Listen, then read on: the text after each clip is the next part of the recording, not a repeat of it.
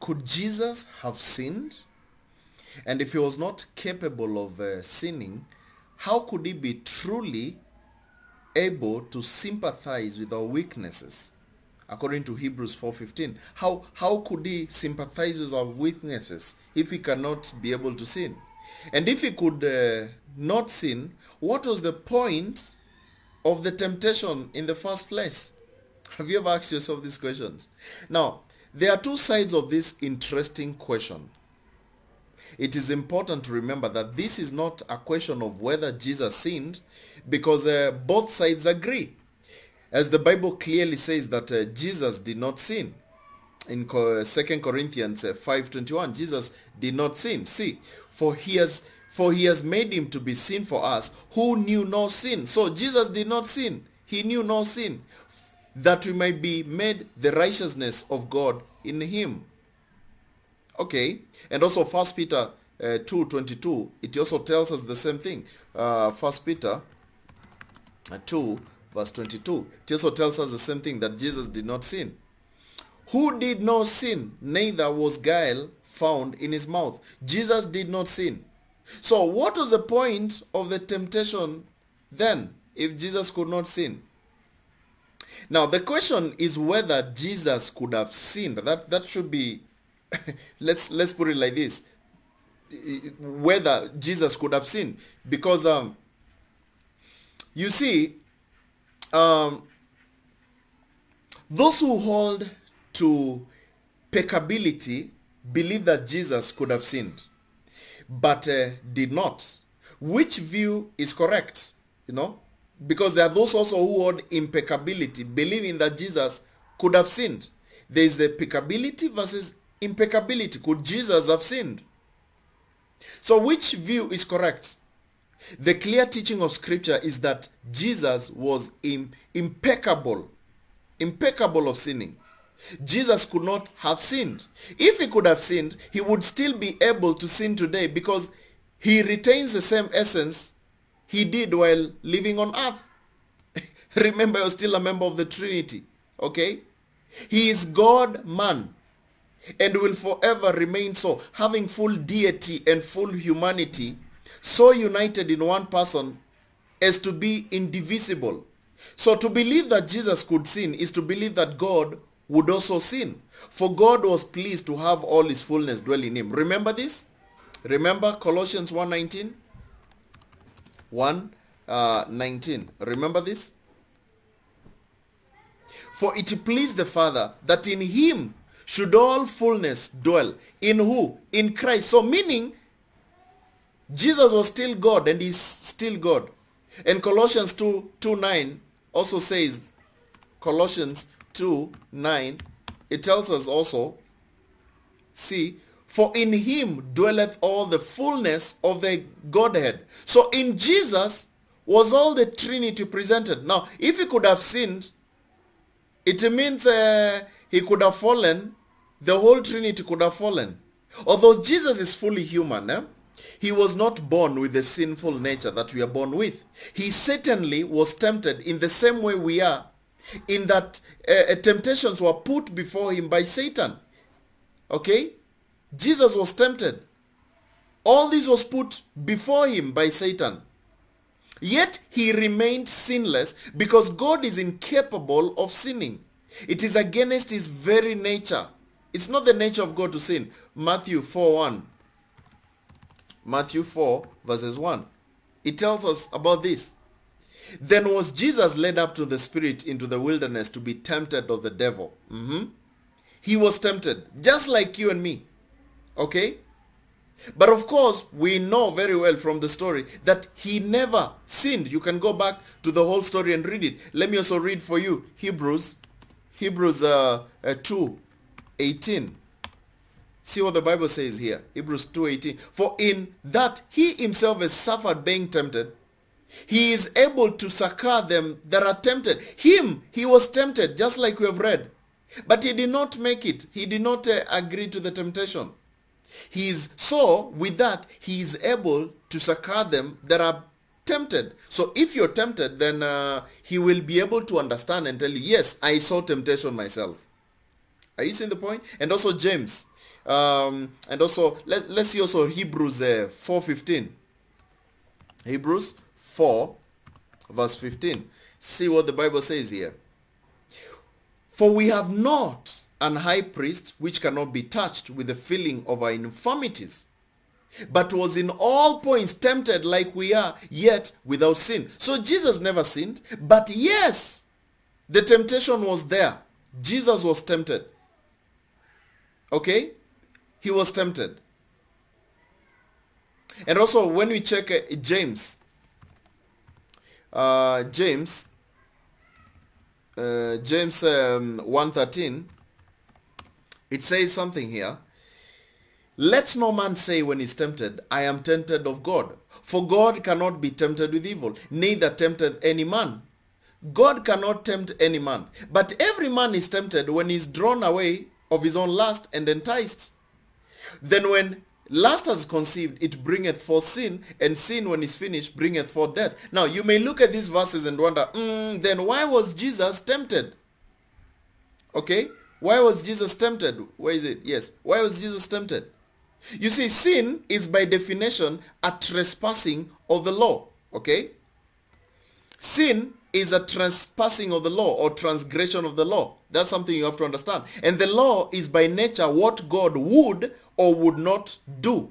Therefore, sin is anything that God would not do by his very nature. You have to understand this.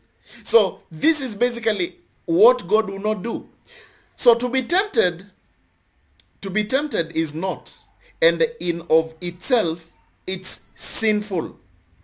A person could tempt you with something you have no desire to do, such as committing murder, participating in sexual perversions. You probably definitely have no desire in whatsoever part of these actions, but you were still tempted because someone placed the possibility before you. Okay, this is exactly what happened to Jesus. Satan placed the possibility. Okay, he placed a possibility here before Jesus, but did Jesus buy the temptation? No. So there are at least two definitions for the word temptation or tempted. Number one, we can say that it's basically to have a sinful proposition suggested to you by someone or something outside yourself or by your own sin nature, like this, what Jesus did here. It was presented, but it was not his nature.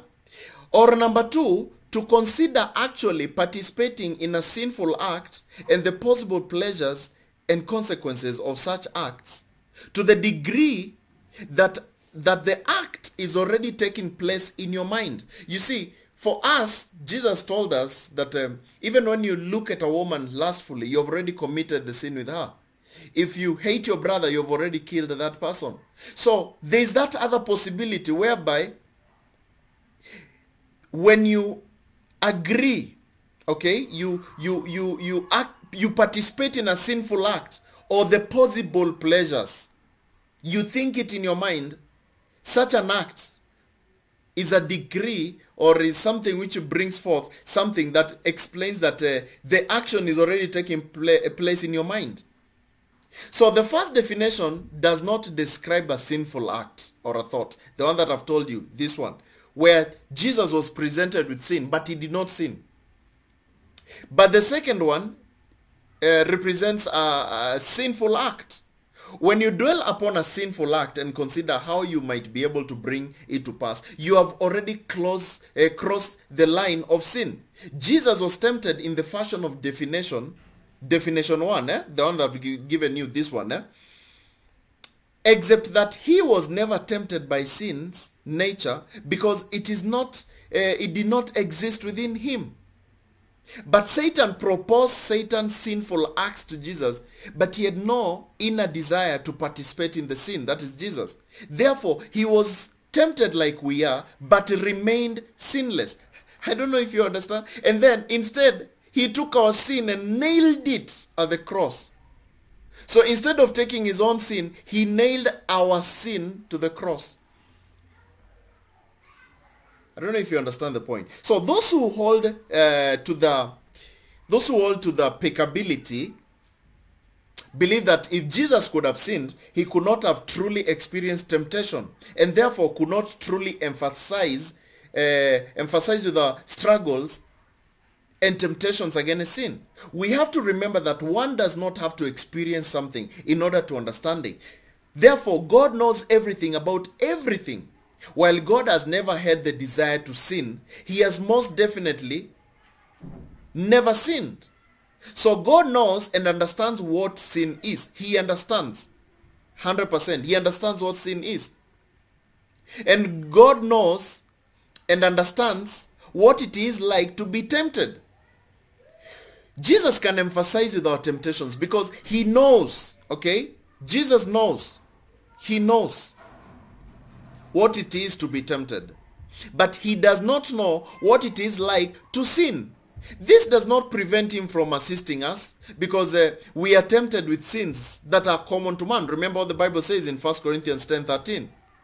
Okay? 1 Corinthians 10 verse 13. The sins that you are tempted, they are all common to man, even if they are common to him when he was here as a man. There has no temptation taken you, but such as is common to man. But God is faithful, who will not suffer you to be tempted above that you are able, but will with temptation also make a way to escape, that you may be able to bear it. So there is no temptation which is new to man. Even Jesus himself, he was tempted. Are you seeing the point? So these sins generally can be boiled down to three different types. Okay? We know the three types of sins. The first one is the lust of the eyes. Okay? The lust of the eyes. You look at things and you desire them. The lust of the eyes. That's one of the kind of sins. And after that we have the lust of the flesh. You look at something and you desire it. The lust of the flesh. That's another kind of sin. And of course, the pride of life. You want to be raised above everyone else. You want to feel as if you're being worshipped. That's the pride of life. Those are the three kinds of sins which are there in the world. And the Bible tells us about that in 1 John 2:16. It tells us about that kind of sin. He says, for all that is in the world, everything that is in the world, okay, don't think there's anything else. The lust of the flesh and the lust of the eyes and the pride of life is not of the Father, but is of the world. So these are the only three kinds of sins which are in the world. Everything. This is just the lust of the eyes. You lust for something. You desire something, you know. You lust for the flesh. And you have the pride of life. Those are the only types of sins that you'll find in the world. Okay? So, you have to examine the temptation and sin of Eve if you want to understand this, as well as the temptation of Jesus. And you will find that the temptations for each came from these three categories. If you look at very well the temptations of Eve, they all three came from these three categories. And Jesus was tempted in every way and in every area that we are, but he remained perfectly holy. Although our corrupt natures will have the inner desire to participate in some sins, we have the ability through Christ to overcome sin, because we are no longer slaves to sin, but rather slaves to God. Okay? We are rather slaves to God. And remember, okay, Jesus himself, he nailed it at the cross. Every kind of sin, every kind of desire, every kind of thing. And if we truly died with Christ and rose with him, then he has cancelled the records of the charges against us and took away the sin here. So we can be able to escape sin by his power, not by our power. Are you seeing the point? We are not slaves of sin, but we are slaves of God. Romans 6. Okay? Romans 6 verse 2. Okay?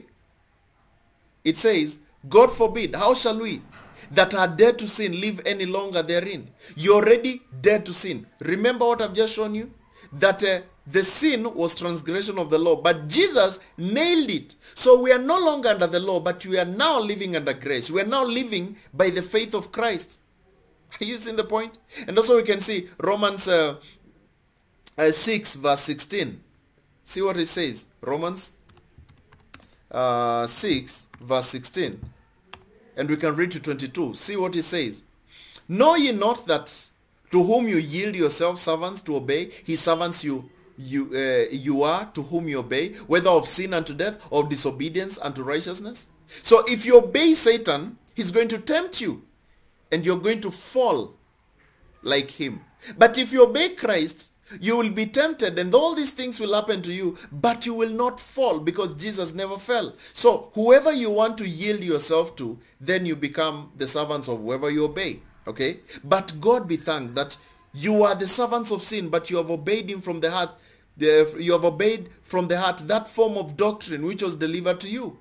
Being then made free from sin, you became the servants of righteousness. Are you seeing this? We have been made servants of righteousness. Servants of who? The one who nailed the sin on the cross. We are now his servant. We are not of the devil who is always tempting. But now we have already nailed this. And let's continue here. Verse 19. Speak after the manner of men because of the infirmity of your... I speak after the manner of men because of the infirmity of your flesh. For as you have yielded your members servants unto uncleanness, and to iniquity and iniquity, then so now yield your members servants unto righteousness, unto holiness. Now what does this mean?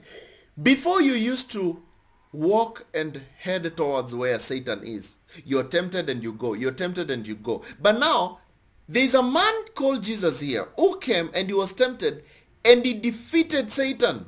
He defeated Satan. And after he defeated Satan, now, since you are in him, stop walking as if you are defeated still.